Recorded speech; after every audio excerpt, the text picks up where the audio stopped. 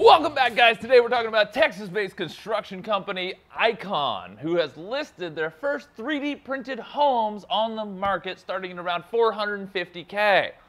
Not bad, not bad. They're working with developer 3 Strands, and Icon used their Vulcan 3D printer to construct 4 multi-story buildings in East Austin, featuring north-facing windows, open floor plans, and bespoke interiors.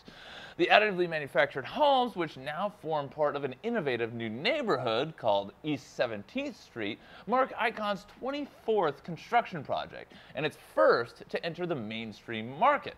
Now, the East 17th Street residences will be multi-story with 2 to 4 bedrooms and are expected to range in size from 1,000 to 2,000 square feet.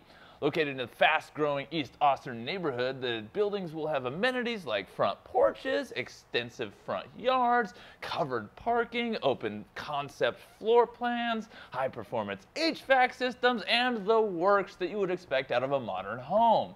Icon's capabilities really revolve around that Vulcan 3D printer, which is designed to produce single-story buildings affordably, quickly, and with total design freedom. With an adjustable width and print capacity of 2,000 square feet, the system is compatible with multiple slab sizes, allowing you to construct homes in a variety of layouts. And given that the Vulcan can also be transported and deployed without needing assembly, Icon has been able to use it for low-cost housing around the world.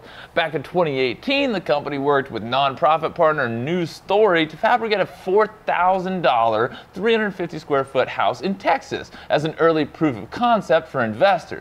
Since then, Icon has built new capabilities for its printer by creating groups of buildings, including houses for the homeless in Latin America and the world's first 3D printed community.